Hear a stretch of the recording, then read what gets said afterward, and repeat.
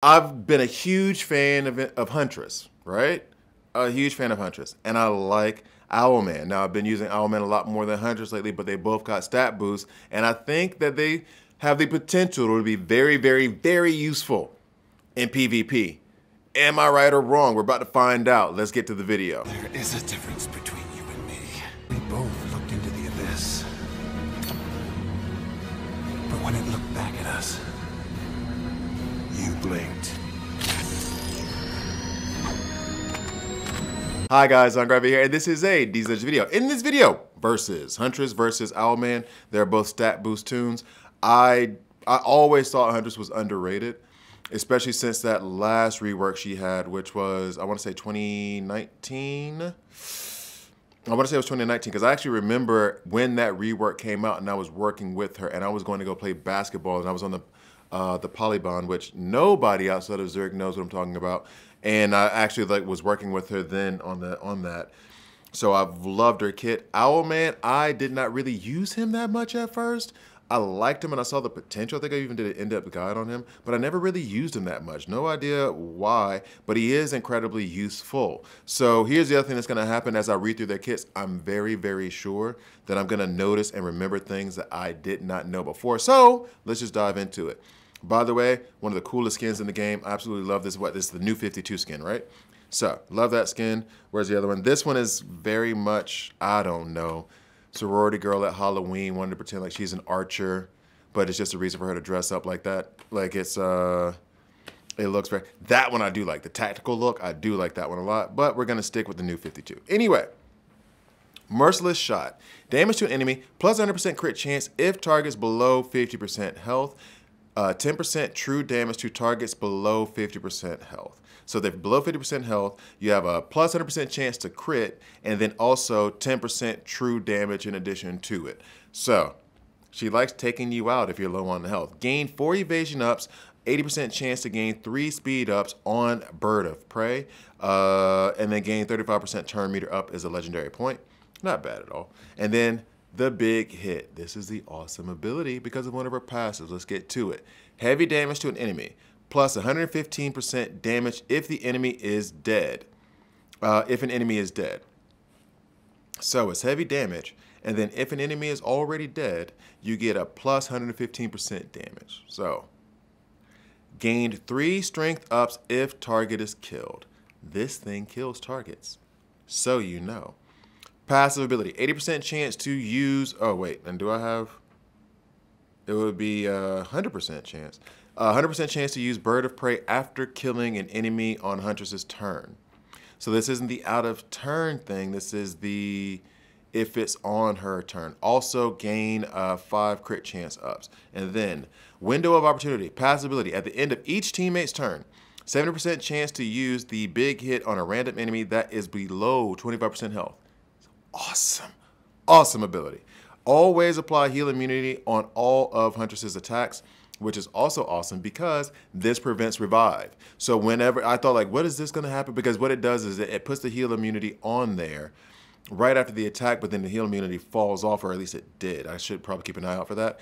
But that means if you got killed on the big shot, the big hit, with any of her abilities and the heal immunity was gonna be there, when you fell, you weren't gonna revive. Perfect for Grodd. Perfect for basically anybody who does revive. So that is her kit. Now let's go ahead and hop into Stripe, not Stripe. I just did the Stripe video, guys, sorry. Let's hop into Owlman. I know I like this skin more. This one, looks more like a Twisted Knight. I don't like it. So Talon Strike. Damage to an enemy, can't miss. Apply 2 evasion downs. On critical hit, apply 3 crit chance ups to teammates. So when he crits, he gives crit chance ups to the teammates. We love to see that. Plus the applying 2 evasion downs does kind of help because it can't miss, and so it's also making those evasion tunes like a little bit more easy to take out. Gain 4 crit chance ups and 4, that says 4, right? 4 crit chance ups and 4 hit chance ups, and 12% turn meter up on Hunter's Preparation. Also gain 4 crit damage ups if there are evasion ups in enemy team. 50% chance to apply same amount of buffs to a random ally. I wish that was a 100% chance, and I wish it was to all allies, to be real with you. Darkest Night. Heavy damage to an enemy. Plus 20% damage per evasion up on enemy team. That I did not know. So there's a bunch of evasion ups there. He's going to do damage. That's plus 200% damage on his A3. Use Darkest Night on random target when an ally misses an attack. So if an ally misses, he will use Darkest Night. Now here's the problem with Darkest Night. If an ally misses, typically it's because someone has evasion ups over there. And that means that Darkest Night, which is not a can't miss ability, does miss. Which, I mean, it kind of bugs me that he's kind of he's a tune that was kind of designed for the anti-evasion, like an anti-evasion tune.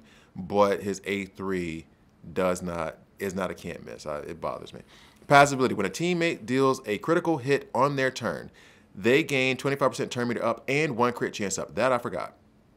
I completely forgot about that. So you want everybody to crit, because when they crit, then they gain 25% turn meter up and 1 crit chance up. Owlman gains the same amount of turn meter.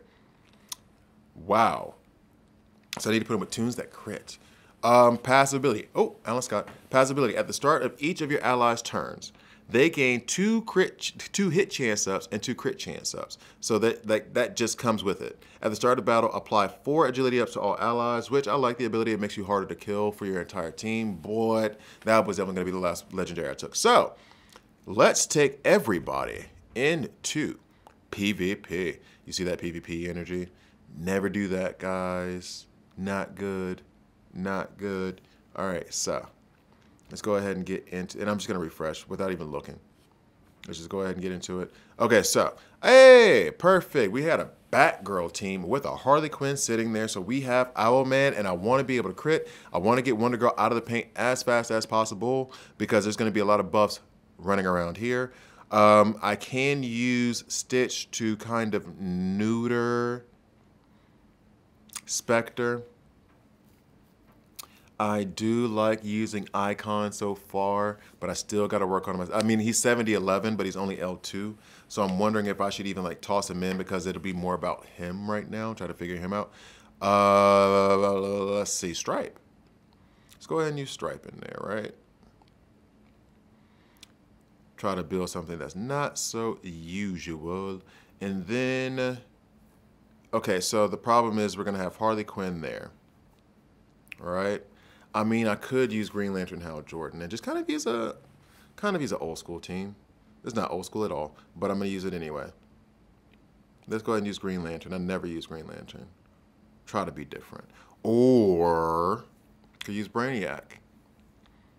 Let's do Green Lantern for right now. All right, so 2 battles with Owlman, 2 battles with Huntress, and then we'll call it a video. So let's see how this goes.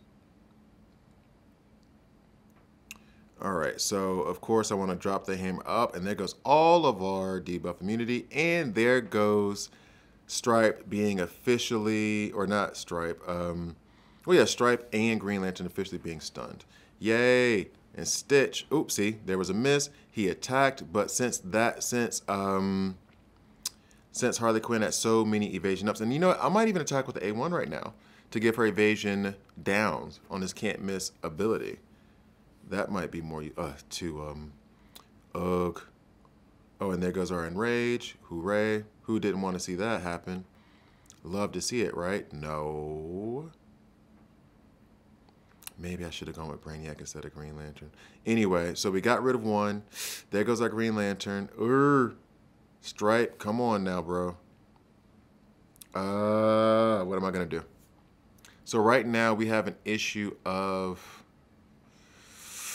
I could take out Wonder Girl, and then I think that'll help Stripe go. Will Stripe go with it? Nope, because he's stunned.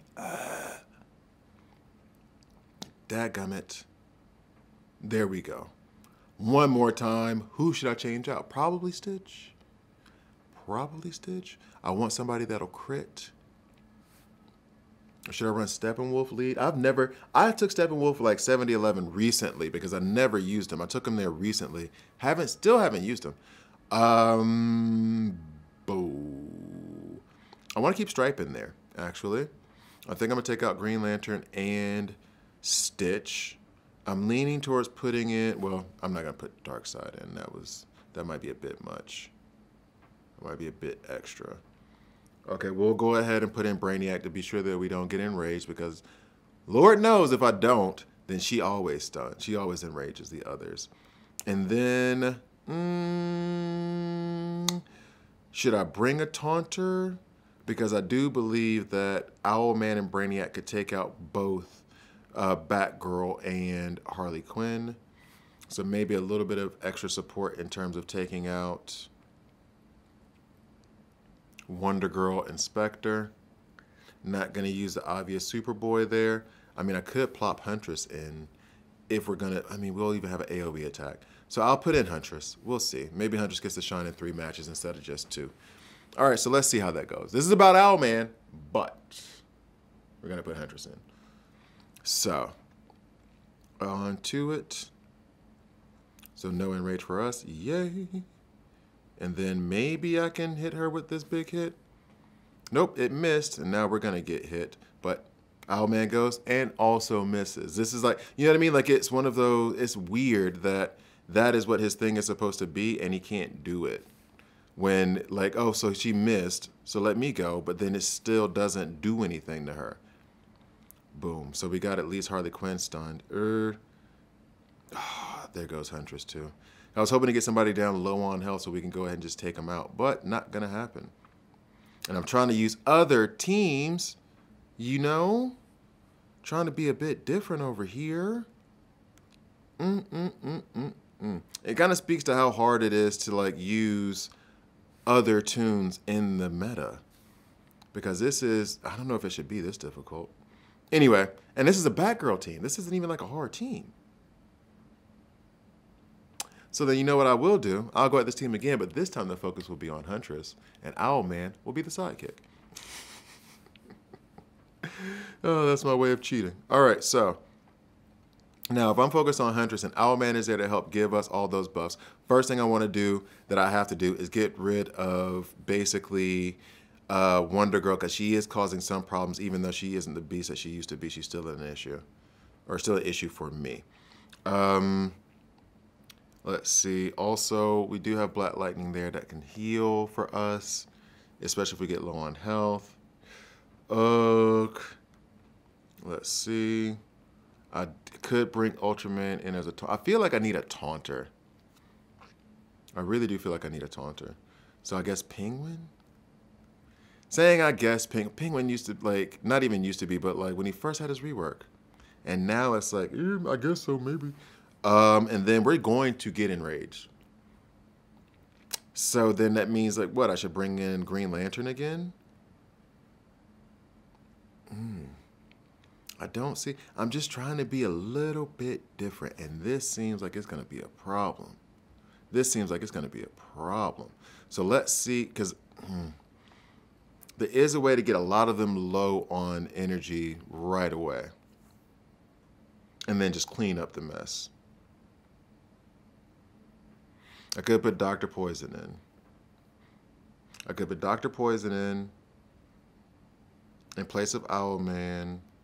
It'll get at least 2 of them, and then Huntress can kind of wild out. Let's see. We'll take Owlman out. Sorry, dude. Still think you're good, and used correctly in the right situations, you could be great. However, I was trying to be a bit extra. I'm still trying to be a bit extra.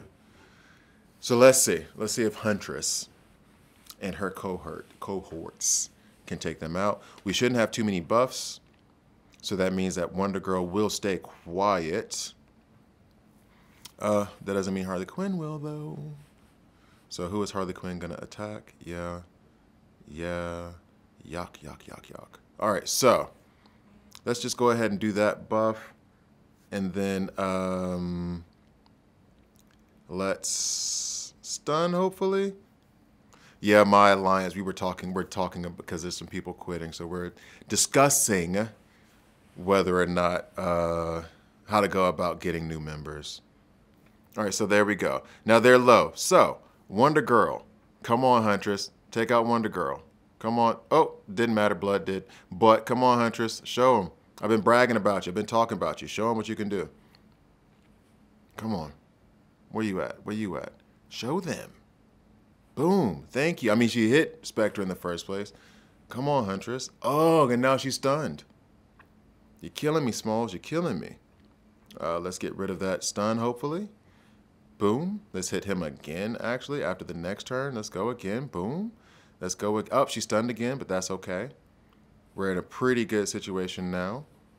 All right, Huntress. Boom. Clean it up. Clean it up. I love it. I love it. And the thing is that please take this into consideration. I'm trying to use like tunes that I do not normally use or just build different setups. If I was just trying to do this like railroad through a team thing, then I would set it up much differently. But I'm trying to like just go deeper into my roster, show you guys different tunes and stuff. But if I wanted to like, I could use Huntress in a very, very like efficient way to where I'm doing a lot of damage, but can't quite get them over, like can't quite kill them. And then Huntress just comes and finishes all up. So we have Barda there. Didn't Black Manta get a stat boost? Should I try using him? So we have Ultraman there as the taunter. What else we gonna do? Huntress. No, let's just go ahead and just do all energy real quick.